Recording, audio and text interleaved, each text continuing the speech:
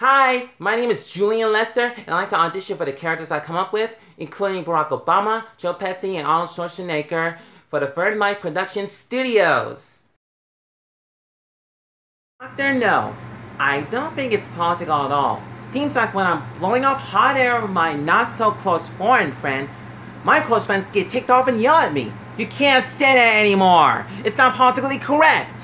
Then I get ticked off because they never tell me what that means.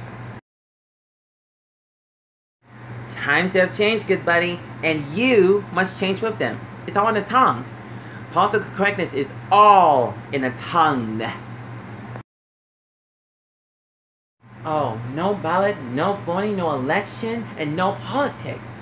That makes no sense to me. Let's stop this, guys.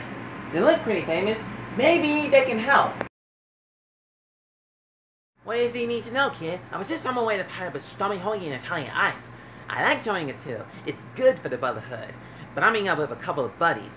Hey, what's on your mind? Hold on. Hey Joe, you're right on time. We're doing Chinese or Sobo tonight. It makes my day when I hang out with my homies. It's a wonderful thing when our worlds collide in fine dining. Oh, here comes Arnold.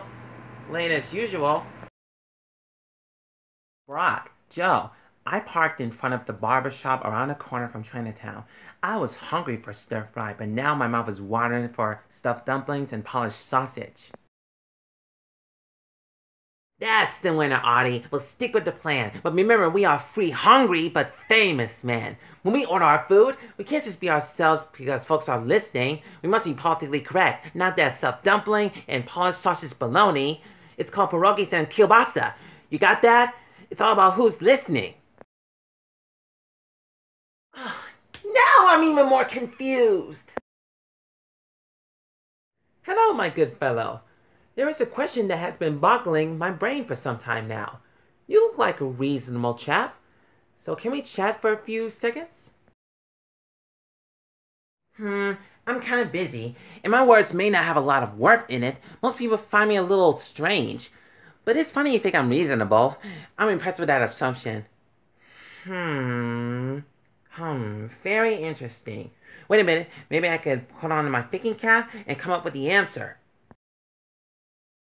Hey there, pardon my intrusion, but I overheard you say you got a big question that needs an even bigger answer. Well, sir, you may be wasting good time and energy on someone who clearly can't help you. What are you aching about? I've got barrels of wisdom just to be waiting to pop out. Yes, and my friends call me Dr. No. You get it? No? With a K and W, front and back?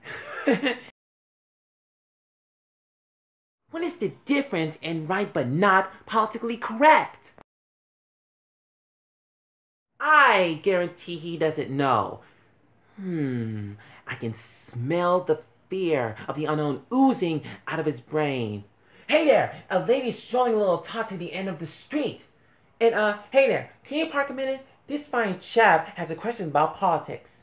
Thank you.